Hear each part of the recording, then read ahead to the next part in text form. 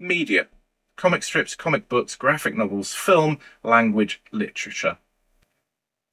Well, graphic novels, manga, animation, they've always been a part of the World Quizzing Championships, but in recent years, they have really developed into a very strongly represented area, and the difficulty level has really deepened in these areas. Having a passing understanding of some of these and some go-to answers would be useful. It's unlikely, though, that it will be surface level stuff. Foreign language film is a must.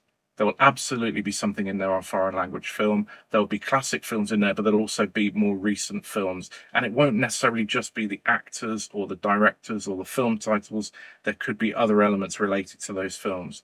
But you absolutely need to know the foreign language film winners and nominees from the past few years in the Oscars. Literature will include a mix of the classic and the modern, with lots of non-English language content in there. Abdulrazak Gurna, the Tanzanian Nobel Prize winner from 2021, may well come up.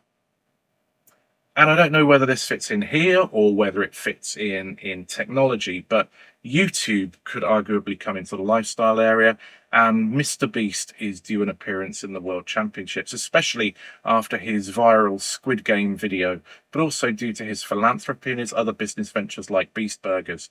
He touches so many points in the lifestyle genre that he would be a really good option to come up this time round.